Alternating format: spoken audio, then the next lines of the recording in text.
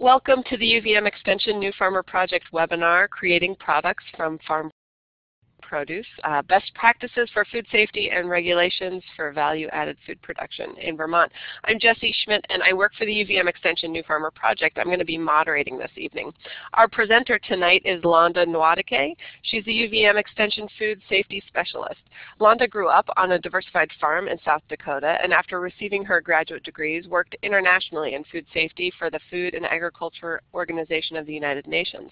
Londa now works with value-added producers of all sizes in Vermont to improve the safety of their products and to assist them with complying with state and federal regulations. Welcome, Londa.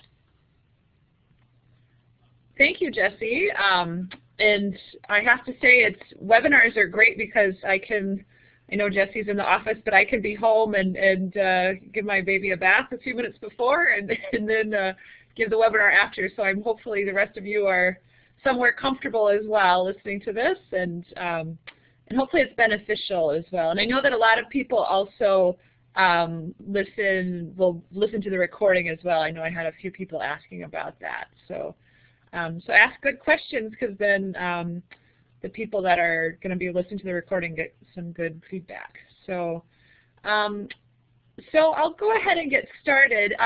The first question I have, actually, I know Eric mentioned that he's from out of state. Let me see. So if you're from Vermont, can you check the yes button? If those of you remember how to do that. Okay, I see two. So if you're from out of state, then you can click the no button, I guess.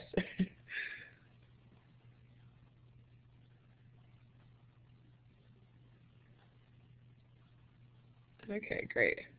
All right, well, that's good to just have a little bit of idea,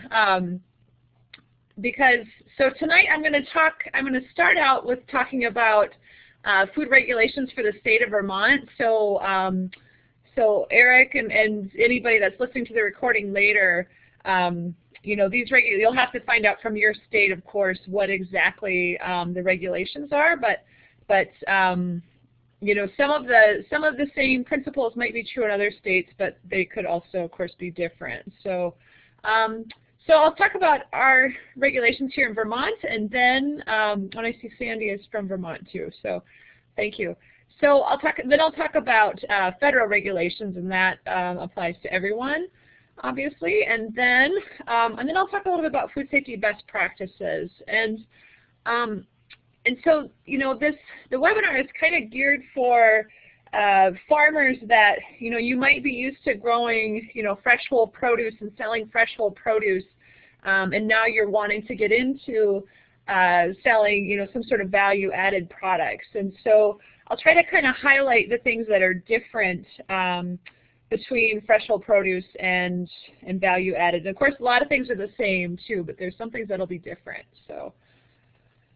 And as Jessie mentioned, if you have questions throughout the presentation, please feel free to write your questions in the chat box, and I can answer them during, or I might save some of them to the end as well. But if you have a question during the presentation, go ahead and write it down before you forget. So the first thing that I want to start talking about, and as Jessie said, my title is Extension Food Safety Specialist, and I studied public health, and so I'm always interested in a little bit about statistics and how many people actually are getting sick from foodborne illness. And so you can see the statistics listed there, but the thing is that these statistics are really underreported, and the statistics are usually kind of skewed a little bit towards large-scale agriculture, outbreaks from large-scale agriculture, because of the way that reporting happens. If you have diarrhea or you're vomiting, not very many of us actually go to the doctor when that happens. I know I had it a few weekends ago and I didn't go to the doctor. So first you have to go to the doctor, then the doctor has to take a stool sample, and then there has to be enough people that have that same strain of microorganism for them to be able to say, oh, I wonder if this is, if this is all from the same source. And so there has to be a lot of people that ate that food product for it to actually show up as being a, a foodborne disease outbreak. So, so all that to say that, people could get sick from even small-scale agriculture, but it just doesn't show up on the radar very often because not as many people are eating food made by, produced by a small local producer. But also I want to make sure I emphasize that products from small-scale producers can be very safe. And products from large-scale producers can be not safe, or they can be safe. It all depends on your practices. So, so that's the important thing that I really want to make sure that everybody, understands. And obviously, those of you that are listening, obviously you think food safety is important. Otherwise, you wouldn't be spending your hour with us tonight. So, so I'm preaching to the choir, so to say. In foodborne illness, if you're generally a healthy adult, you don't have any major, major health issues, generally speaking, foodborne illness probably isn't as big of a concern for you. But if you're selling to any of these groups that are listed on this slide, to young people, children, to the older people, if you're selling to nursing homes or maybe a senior center, or pregnant women are especially susceptible to listeria, and because listeria can cross the placenta and can even cause miscarriage. So, of course, pregnant women buy, most products.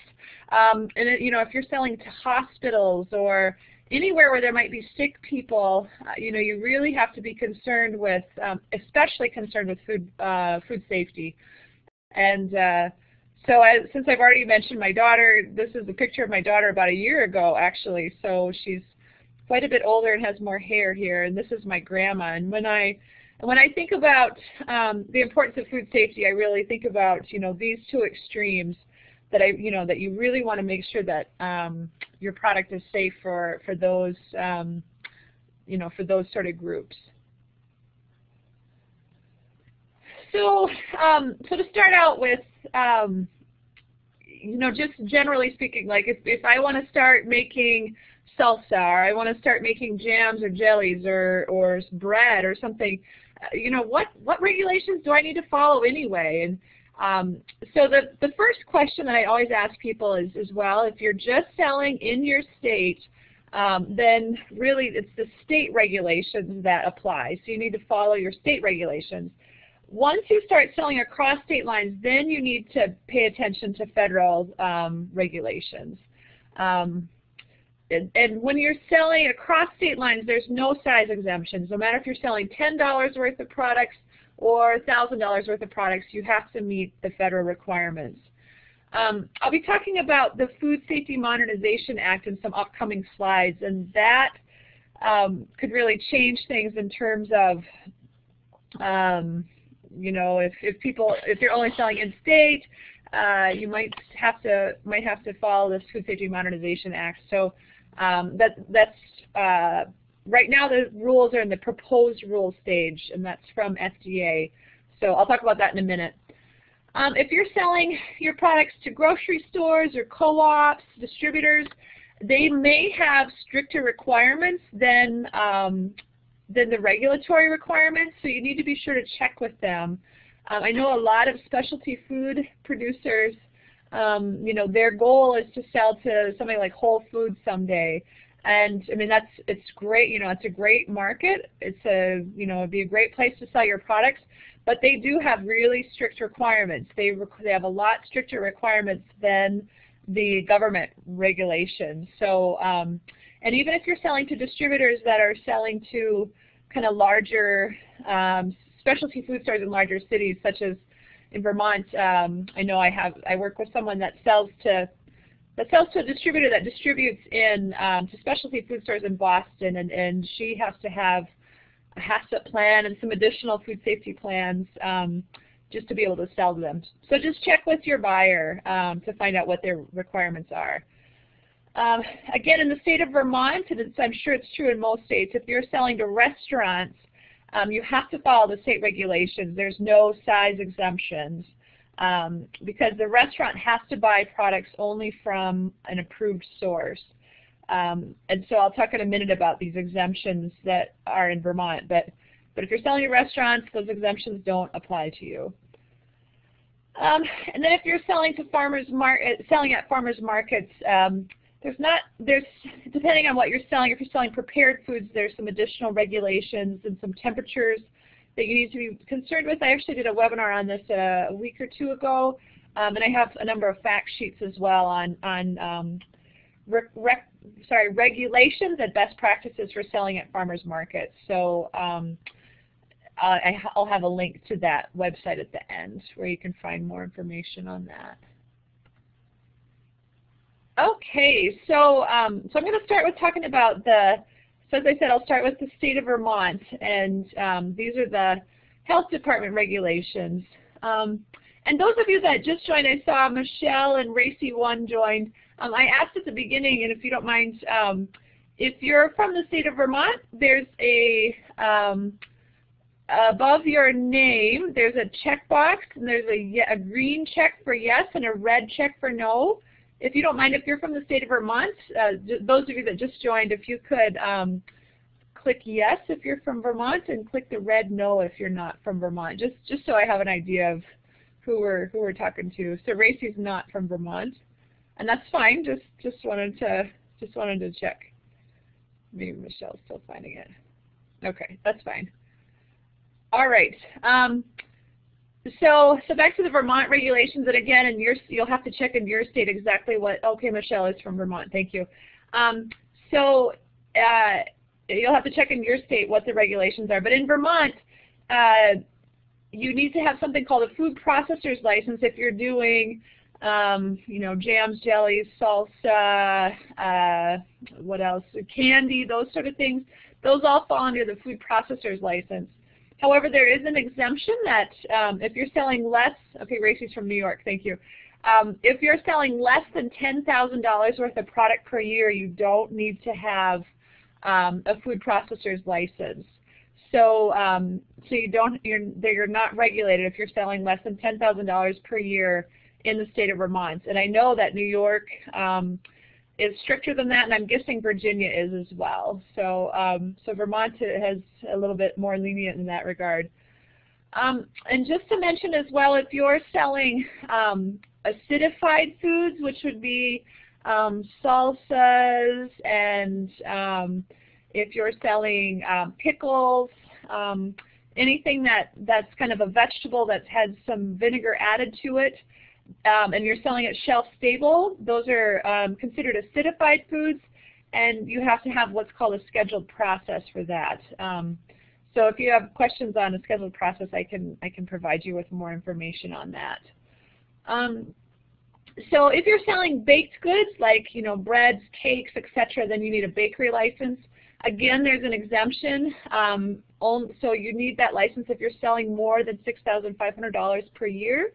So if you're just doing a few farmers markets and selling, $200 worth, well, hopefully a little more than that, $300, $400 worth of baked goods, you don't need a license in Vermont. If you're selling juice, then you need to have a food processor's license. Again, if you're selling more than $10,000. So if you're under that, you don't need a food processor's license for juice.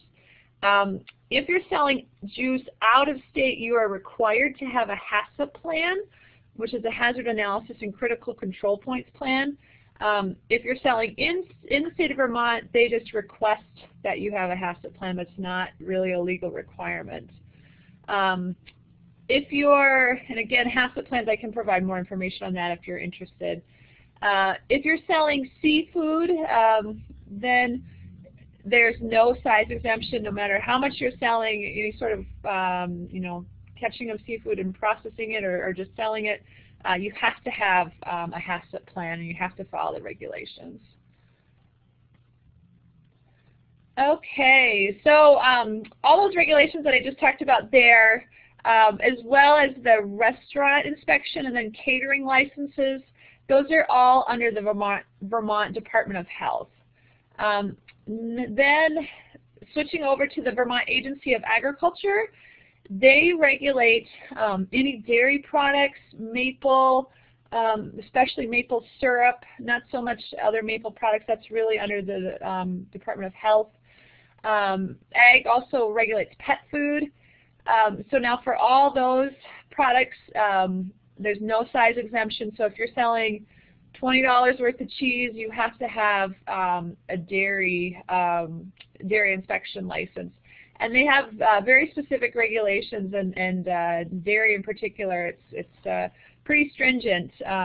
You can do it. It is possible to be able to, to be able to build a facility on your farm, but you have to have stainless steel, etc.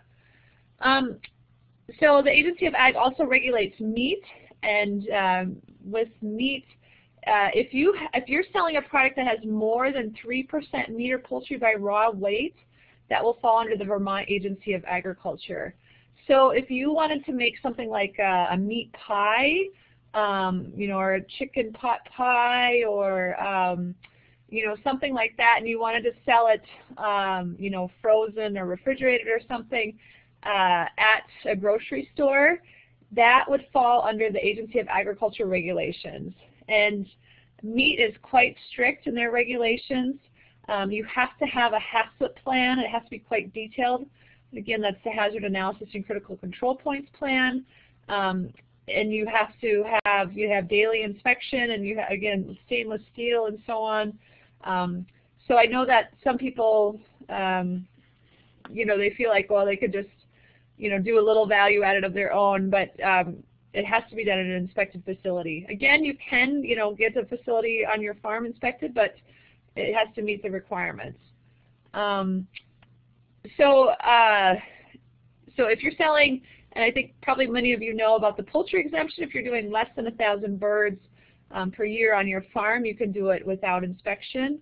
And again, I have some fact sheets that talk more specifically about the meat regulations to get more information. And also, if you're a producer and you're selling meats, depending on where you're selling, you have to have different licenses to sell.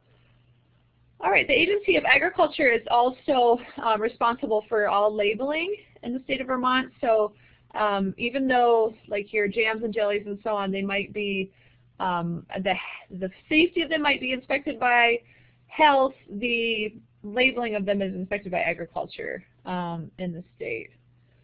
And I see your Racy's question here, so I'll address it while it's fresh in my head. Do you know how similar these rules and roles of the different departments are for New York? And unfortunately, I'm not exactly sure. I do know that New York's rules are stricter than Vermont's. I don't think you have any exemptions. I think my understanding is that if you're selling any amount of food products, it has to be inspected. There's not those dollar exemptions. One difference too is the state of New York does not have a state meat inspection program like Vermont does. So all of your meat inspection would be a USDA inspector, which the requirements really are the same, but the thing is your inspector is a USDA inspector rather than, in the case of Vermont, friendly Vermont guys that are inspecting your meat product. So, and Jesse just put a link that has all those fact sheets I was referring to. So yeah, and I don't know exactly the breakdown between health and ag in New York, I'm afraid, but I can find out. My email will be at the end, Racy, and if you want to send me an email to remind me to look, I can look for you. I can find out. Okay, so in the state of Vermont, again, if you're wanting to apply for these different state licenses that I talked about, rather than giving you all the links in this webinar, I just decided to refer you to this fact sheet that I have on food safety requirements for Vermont food processors. And in that fact sheet, there's specific information on exactly what's needed, depending on what you're selling, and then there's information on how to get the licenses from the health department and from the Agency of Agriculture. So the link that Jesse put up earlier, that's you can click on that, or this is a shorter, a little bit prettier URL listed here, and then you just click on Food Safety for Producers and Processors, and then it's under Publications. And then you can find this fact sheet and the other fact sheets that I've been referring to. Okay, so now I'm going to jump to the federal level, and so this would apply to everybody in all states across the U.S. So, so as I kind of indicated before, USDA inspection, USDA would inspect meat and poultry products. So again, it's the same requirement as for Vermont. The 3% meat or poultry by raw weight, anything greater than that is under USDA inspection. You're required to have a HACCP plan, and again, there's no size exemptions. And just to mention too that the Vermont meat inspection, it's considered equal to USDA inspection, but like I said, the big difference is, in my mind, the state inspection, the inspectors are, are a little bit more, have a little bit more of an education focus rather than just a regulatory focus, where the USDA inspectors are really have more of a regulatory focus. So, and I'll get to Michelle's question after I finish. I'll talk about the nutrition facts, and I'll get to your question. So for meat, there's I guess it's a year old now, but a requirement now for nutrition facts labeling on meat products, whole muscle cuts, and products with more than 2 ingredients. So, and again, I have more information about that in the meat labeling fact sheet if you're interested. So if you're planning to use the Hardwick Food Hub, would you need a license of your own? The Hardwick Food Hub, and I don't know what kind of product you're interested in, they do not, you cannot do meat there, but you can do all the other products that I've talked about. Well, can't really do cheese there either necessarily, but you can do, salsa and all those sort of things. You still have to get a food process if you're doing, like jams or jellies or sauces, salsa, etc. You still have to have your own food processor's license, because the processor's license is tied to you, not the facility. However, it's very easy to get the license if you're using a facility like the one in Hardwick, because they're already, the facility has already passed inspection, and they know, they know the facility. The inspector knows the facility very well. They also have FDA inspectors come through, so even if you're doing FDA, that would be fine. So yeah, especially if you're doing the in-state license, you still need to have your own license. Okay, great. Yep, sauce, barbecue sauce, and ketchup. Yep, exactly. So those sort of products would all be under the food processor's license. And again, it's really just almost a matter of just sending in your money, and it's like $100 and something per year for the license. And those products probably would not require a scheduled process, depending on what kind of sauce you're doing, but the barbecue sauce and ketchup would not require a scheduled process. Okay, so FDA regulations. Again, like I mentioned before, there's no size exemption. So if you're selling, $10 worth of products across state lines, you have to have you have to be registered with the FDA, and I'll talk about that in a minute. But you have to follow the FDA requirements. So FDA really, they do processed foods and baked goods, like I talked about earlier with the Department of Health in Vermont. FDA also does dairy products, maple syrup, pet food. Those are all things that are regulated by the Agency of Agriculture here in Vermont. But at FDA, they're regulated by at the federal level, they're regulated by FDA. I don't know if anybody from New Hampshire is on, but I know that in New Hampshire, dairy products are regulated by the state health department there. And I'm not sure about New York off the top of my head. FDA also regulates seafood and fruit juice, and again, they require you to have a HACCP plan. All right, so as I mentioned, if you're selling products out of state, then you have to be registered with the FDA, and so the steps for that are: first, you have to get your licensing from the appropriate Vermont agency.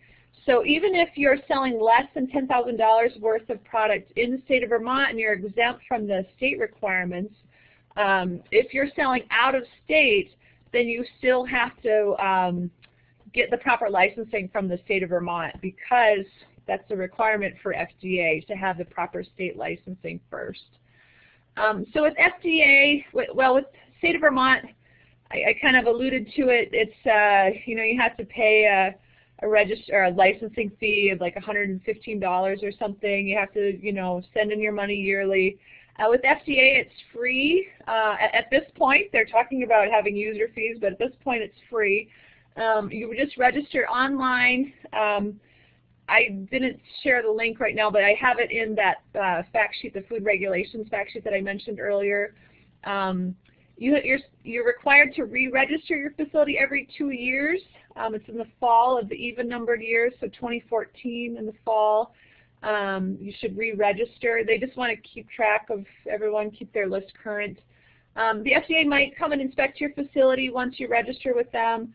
On average, I've heard on national average, FDA inspects your facility once every approximately 7 years, because there's so many food processing facilities across the U.S. that FDA is meant to inspect. They just can't get to everybody.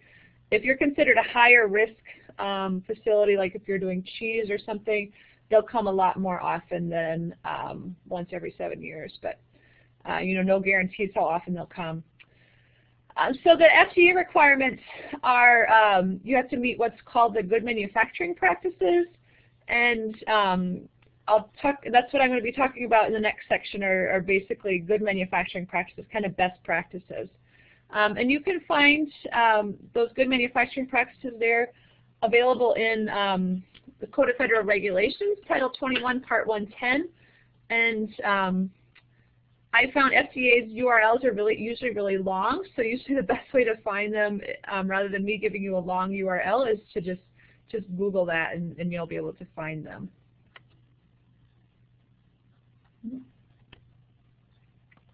There we go.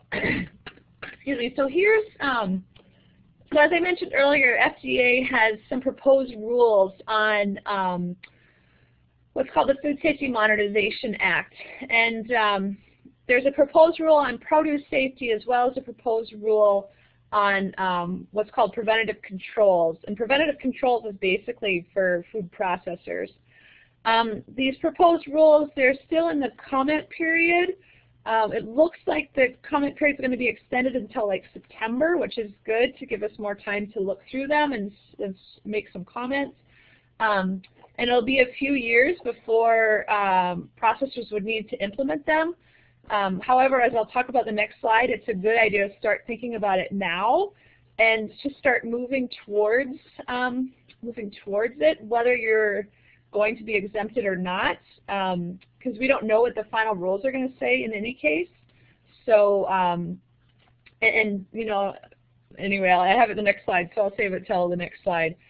Oh, and the other thing I wanted to mention too, while I'm talking about it, as I mentioned at the beginning, I wanted to kind of highlight the differences a little bit, the differences between produce safety and processing safety. With produce, if you're selling produce in the state of Vermont, there's absolutely no regulations for the safety of produce that you're selling. If you're selling your fresh tomatoes and carrots and whatever at the farmer's market, fresh whole tomatoes and carrots and peppers and all those things, the only regulatory requirement is that the product has not been exposed to floodwaters.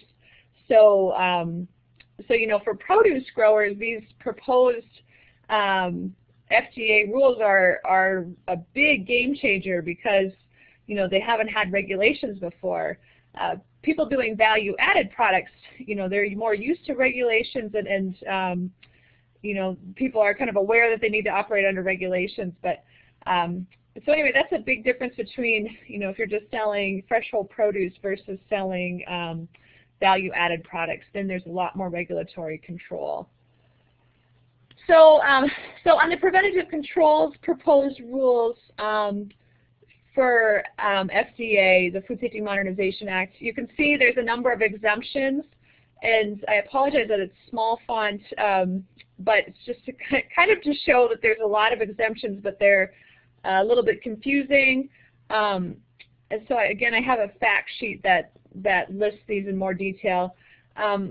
And again, different people kind of interpret these proposed rules a little bit differently, and the thing is we don't know exactly what's going to come out in the final rules anyway, but at this point it looks like small processors would be exempt from following the FDA revised requirements, but you would still have to follow the state regulations. One thing that's kind of interesting is food hubs and people that are commingling produce from multiple growers. They would fall under the preventative controls requirements if they're storing, if they're having warehousing of the products. You can see that one's listed at the bottom there. So that's something important for food hubs and anybody doing kind of you know, commingling of products from different farms to keep in mind. So if you are going to be covered by the preventative controls rules, if you're not exempt from them, what would you need?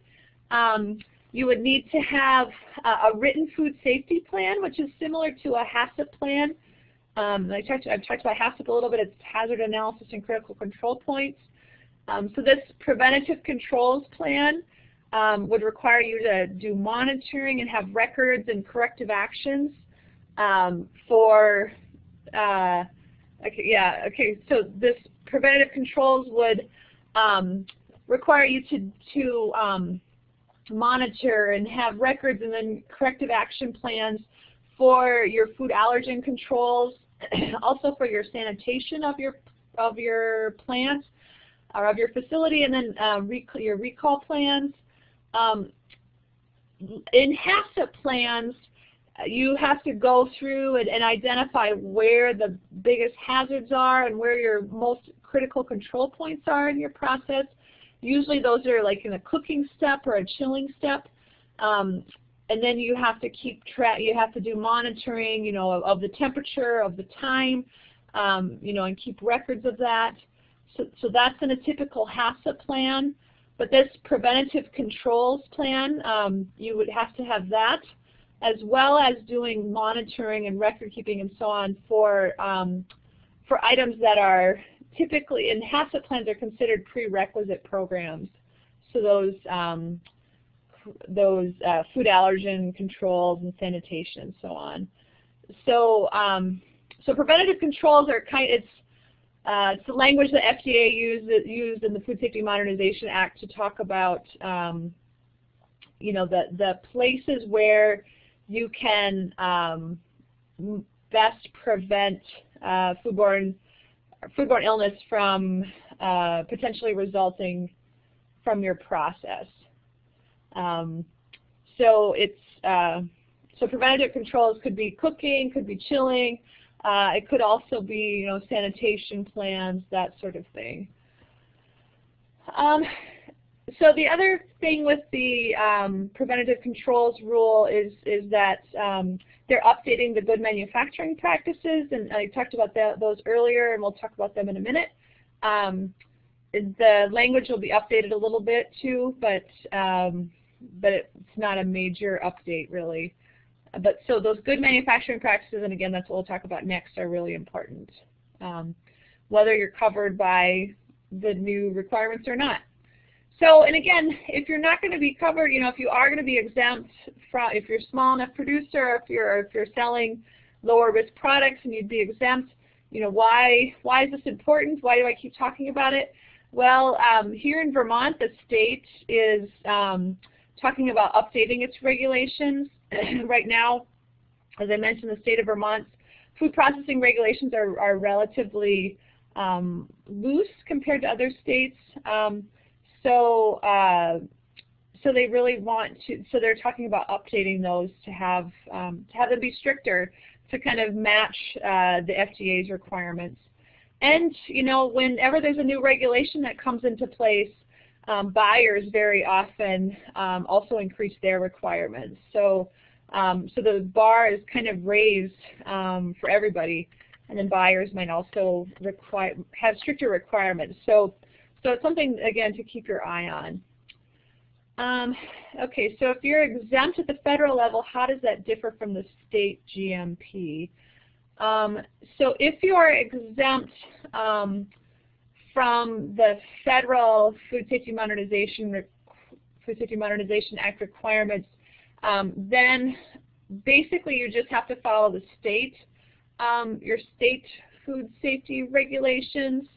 And then in addition, you have to make sure that the name of the facility where you processed the product is on the label, which is already really essentially a requirement of labeling. And then you're supposed to notify the FDA, you know, that you're operating under that small business exemption. But again, we don't know exactly how the final rules are gonna shake out. So that's what our interpretation, my interpretation is of the proposed rules at this point. Does that answer your question, Tawny? Or if you're looking for something else, just maybe you can ask another question and I can clarify. Okay, I'll keep going here, and Tawny, if you have another question, feel free to let me know. So some other steps to starting, and again, these might be a little bit different in your state, but generally speaking, these are the steps, I'm sure, in every state, but this for sure in Vermont, you need to do these things. So you need to make sure that you check with your town or your city clerk for any local zoning restrictions and any licensing permitting that they might have, so just to make sure that you're following their requirements. It's important to get a state food processor's license here in the state of Vermont. They require that you first talk to the Department of Environmental Conservation to check on the wastewater facility or the wastewater plan. They don't necessarily require that you have you don't have to necessarily put in a new septic system. They might say, you know, your current septic system is fine, but you do have to check with the Department of Environmental Conservation. So that's something that's important. They do also require that you check with the Department of Public Safety to make sure that you're following the electrical and fire and plumbing codes. So in order to get your state food processor's license, you have to be in compliance with the DEC and the Department of Public Safety. You also need to check with the tax division, unfortunately. I shouldn't say that, but you have to check with the tax division to make sure that you're doing your tax requirements properly. And then, you know, you probably want to protect the name of your business, so you might want to register it with the Secretary of State to protect your awesome name that you have for your business. And this link down here has the links to all these different websites. That's the Department of Health Food and Lodging Program website down there. All right, so I've been talking about these best practices, and so now I'm gonna finish up with this. So again, these best practices are, I mean, generally speaking, this is what the state of Vermont's food safety requirements are for food processors. And also, I guess I have it listed down here. Also, this is generally speaking the FDA's requirements. So I'm going to talk about these best practices kind of in general terms, but again, if you look up, you know, the FDA's good manufacturing practices, you can get the more specific details. And the state of Vermont too, you can find the specific regulations that are required. So these good manufacturing practices, that's the terminology that FDA uses in the regulations. And they're the basic sanitary and processing requirements that are needed to just make sure that you're processing safe food. So to me, they're just best practices. You know, they're a good idea for everyone to follow, whether you're exempted or not, whether you're required to meet regulations or not. You know, and this is, yeah, like it says here, this is what's needed to meet the current and the future state and federal regulations. And this is both for USDA and FDA. So if you're doing anything if you're doing the meat processing, USDA also requires that you follow good manufacturing practices. So again, I've been mentioning HACCP plans. If you are required to have a HACCP plan, that HACCP plan requires that you have these good manufacturing practices in place. So they're really important. Again, I have a fact sheet that kind of, you know, gives a nice, or gives a 2-page overview of good manufacturing practices that might be helpful for you.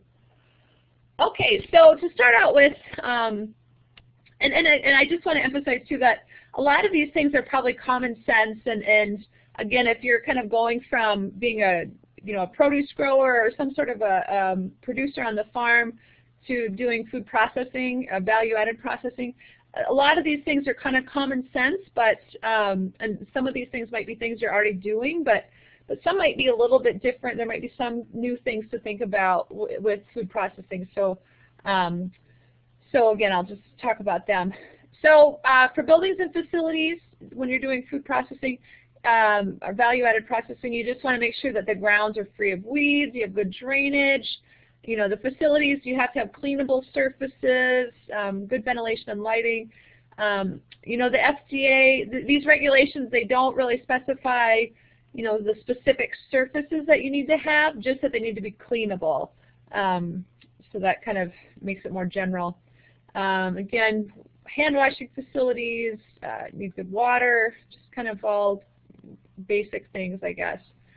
Your equipment and utensils, you have to make sure that you're using, that they're of a sanitary design. Again, cleanable materials is important. You know, make sure that it's food grade materials, food grade equipment that you're using. And then that the equipment is, you know, installed and maintained, that you can easily clean underneath and behind. This isn't a great picture, but you can see that these carts are on wheels here. And so, you know, they can be moved easily. I guess these are shelves, really. So then you can clean underneath the shelf and below or behind the shelf more easily than if it was tied to the ground. Personnel, again, this is the same as if you're doing produce, raising fresh produce on your farm. You know, you have to make sure that no one is working sick. You know, think about all the germs that are spread if you're sneezing. And just, you know, everybody has to use good hygienic practices. If you're doing value-added production, you need to wear hair restraints. You know, no eating in production. Again, these are kind of common sense things. Okay, one area that's kind of, again, kind of different from just straight production to value-added processing, that you really need to think about your raw material and your raw materials coming in and your suppliers that you're using.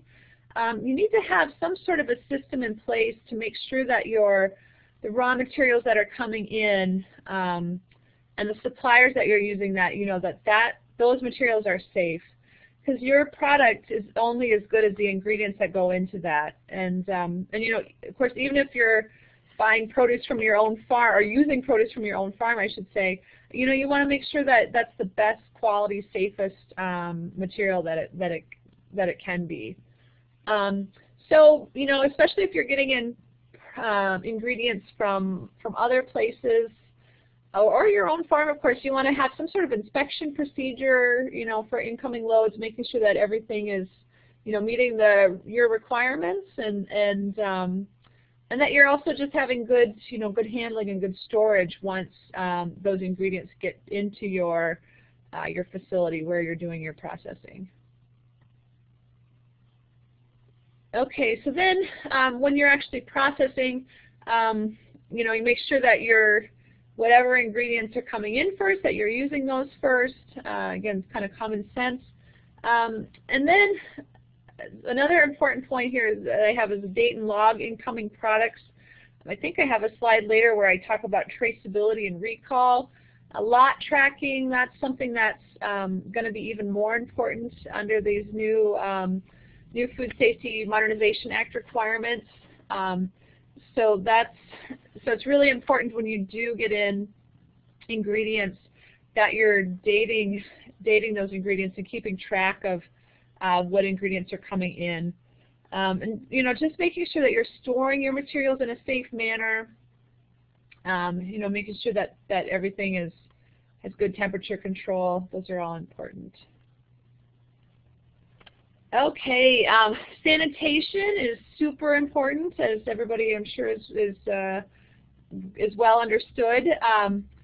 You want to make sure that you're sanitizing everything properly, you're washing everything, and again, once you get up to the higher levels of food safety programs and stricter inspections, you have to have everything documented of what you're doing for cleaning. If you're just operating under a just the state of Vermont food processor's license, they don't require you to document your sanitation standard operating procedures. But again, once you start getting to the higher levels, you need to have that documented. And it's just a matter of writing down, step 1, take apart the mixer. Step 2, spray it off. Step 3, wash it with a brush, that sort of thing. But it's also a good way, if you have a new employee, you can show them, like, okay, here's our SOPs, our standard operating procedures for washing, and then that's an easy way to train people. Another point I wanted to make is that it's important to make sure that you're doing, make sure to have a schedule to kind of make sure that you're cleaning the coolers, cleaning the hallways, these areas that you don't have to clean every day, but you do need to make sure you clean them periodically, weekly, monthly, whatever is appropriate for your facility. Okay, allergen control. This is something that's really important, again, under the Food Safety Modernization Act, but also it's really important for, because so many people are sensitive to allergies these days. People are really aware of allergens. And you really want to make sure that you're paying attention to this, because a lot of your customers are. So you can see the 8 major allergens that are listed. These are the ones that you're required by law to list on your label, and also to monitor in your facility. So here's the main points for allergen control. Make sure that your raw materials are properly labeled and stored. Make sure you know where your allergen containing ingredients are in your facility. So just, again, kind of some common sense things, but just it's really important to be aware of allergens. Okay, pest control. This is another thing. Again, this is similar again to if you're growing produce or if you have animals. Obviously, you don't want pests everywhere because they're not good for production, and they're not good for processing either. So you really want to just make sure you prevent any of those pests from getting into your facility. But then, if you can't get them, if they do get in, you want to make sure they don't have anything to eat while they're there. And then if you have to exterminate them, that's the last resort.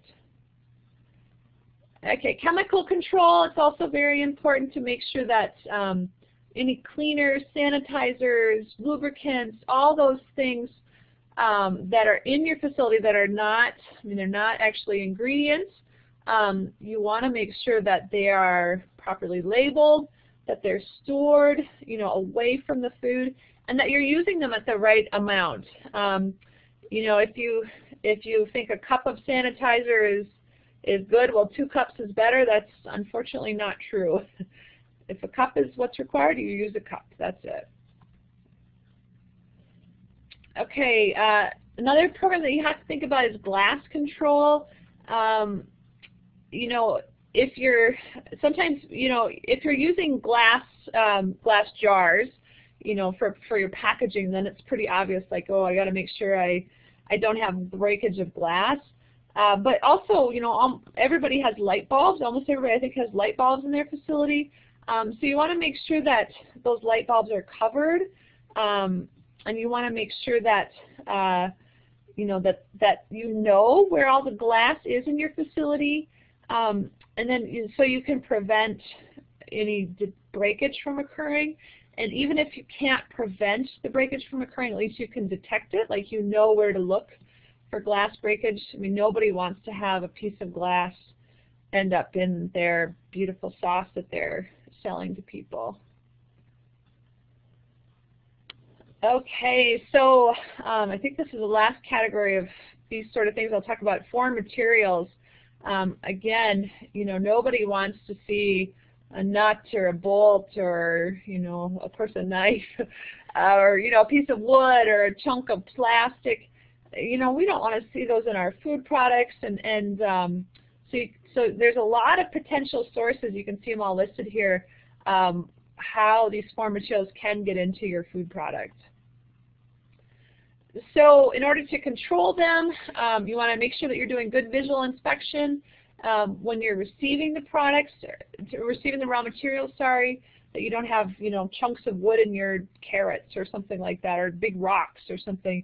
And you know, when you're adding ingredients to the mixer, make sure that you're watching that there's no, you know, chunks of stray things coming in.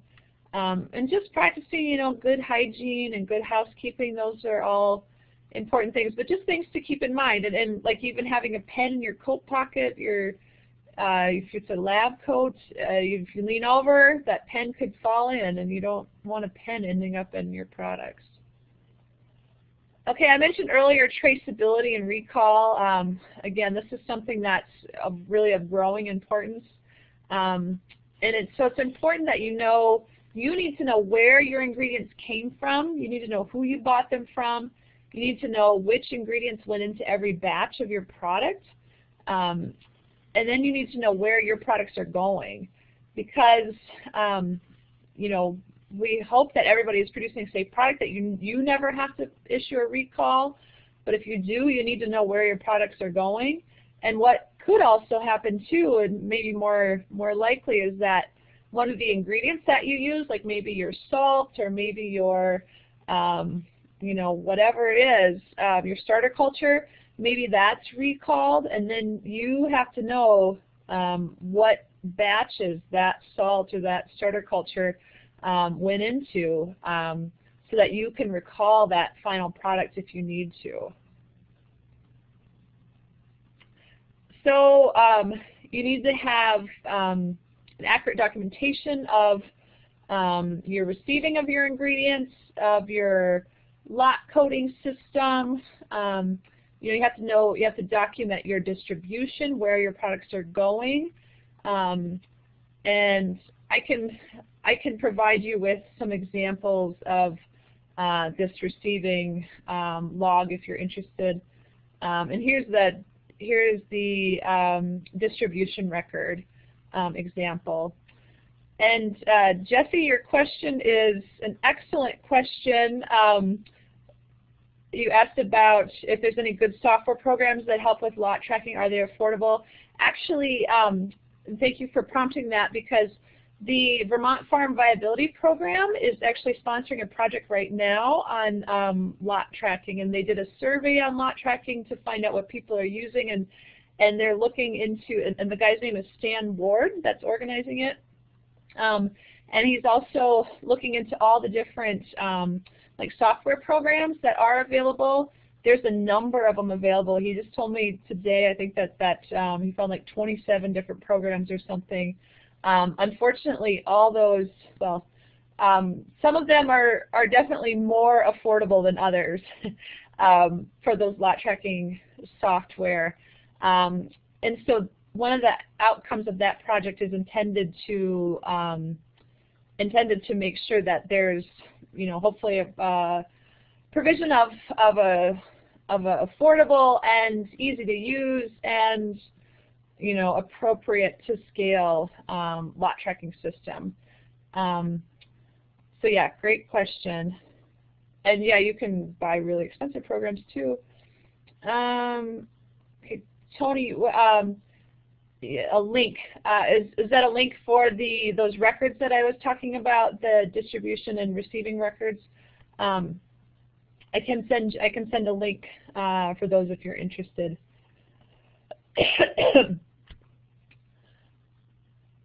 Okay. So the other prerequisite programs, I'm wrapping up here. We hope that nobody will have any complaints because of course your products are going to be great. But if there is a if you do ever get complaints, you really need to log them and track them. That way you can find out, if you need to make any corrections to your system. Labeling is also really important. I mentioned labeling a little bit in the presentation. I do have a fact sheet again on labeling, and I do workshops and so on labeling as well. So that's important too. And then the food defense and security prevention of intentional contamination, that's also something that's kind of growing importance. So yeah, I'll go through this slide and then I'll address Tony's question there. So this additional information, so you can see I have a number, so there's some upcoming trainings and then these fact sheets that I've been talking about, and then a number of links to different places are available here from this URL that's listed. Jesse's also listed it in the chat box a few times. And then I just want to mention Vermont has a food safety task force that we're trying to get more food safety information from all different aspects of Vermont in one place. There's my contact details. If you have any specific questions or any information that you want me to be sure to provide you, you can send me an email or give me a call. And Tony, a link for the software for the tracking. At this point, like I said, there's like 27 different software systems. So I don't have all those links readily available. But I can send you, again, if you send me an email, I can send you at least the report of this lot tracking project that's going on, and hopefully the final results of the project will be out soon, and then we'll have that information more readily available. And I can give you the guy's name who's doing that project too, and he can probably give you all those links pretty easily. So with that, I'm sorry, I see it's 2 minutes to 8, but I'm happy to take any questions in the remaining time that we have.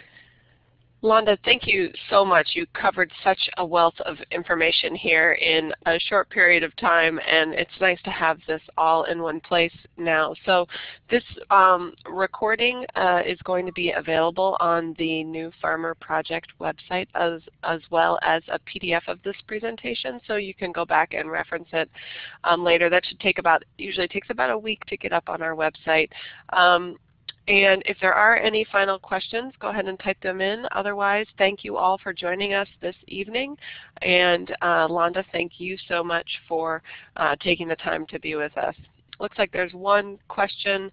Yeah, and do you have any colleagues in New York, Londa, that are working on this in a similar type way? Yeah. Yeah, Cornell, actually, I call Cornell quite a bit for questions. Cornell is great, especially on scheduled process stuff.